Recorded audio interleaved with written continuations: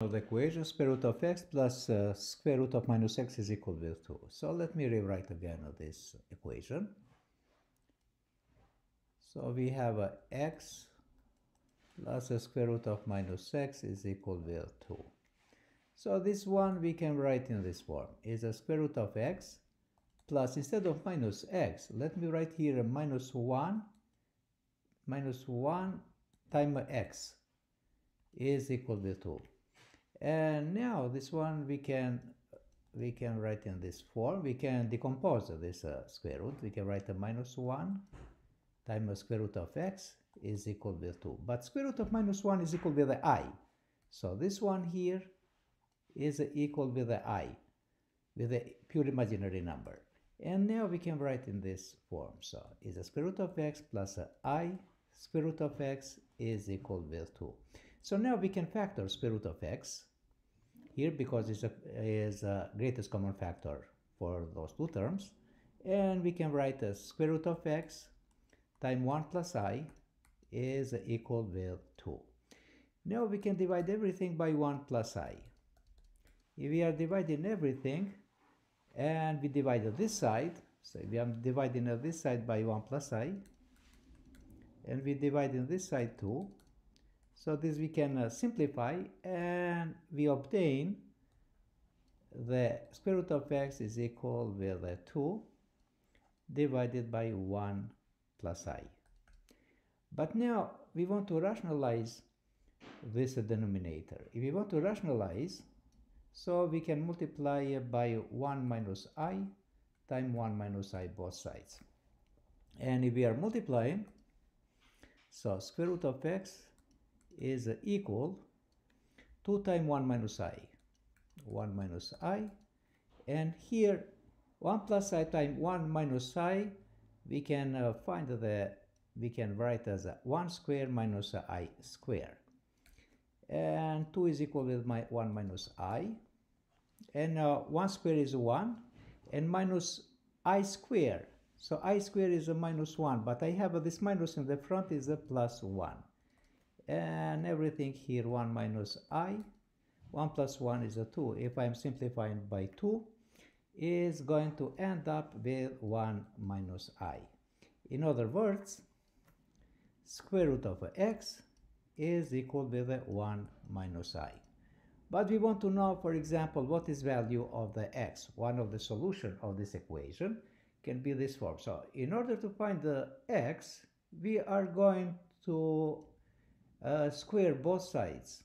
If we are squaring, so the square root of x here is a square, and this 1 minus I is a square. So those we can simplify, and it yields x is equal with 1 minus I square. But if we are writing as in the binomial form, this binomial, if we are writing in the form of the trinomial, x is equal with 1 square minus 2 times 1 times I, and is a plus I square. But I square is a minus 1, and minus 1 plus 1 here we can simplify, and x finally is equal with minus 2I. So this is the solution. One of the solution here is this one. And now, if we want to prove the solution, we can prove very easily. We can prove that the solution is a solution or not. So let's prove this solution, okay?